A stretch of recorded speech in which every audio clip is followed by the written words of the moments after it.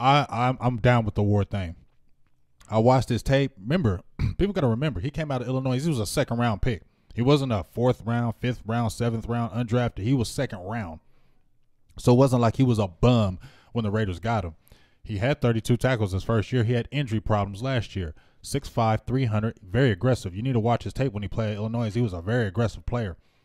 He can shoot that gap really good and playing that three-tech. And as I said before, it's different when a guy wants to actually come and play for an organization.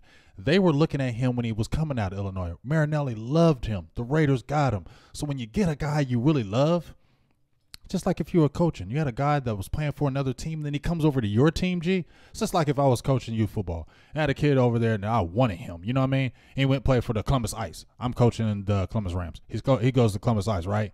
2 years later, he happens to come over, and he says, hey, Coach J. I'm like, what? He's like, I'm playing for you. You know how I'm feeling?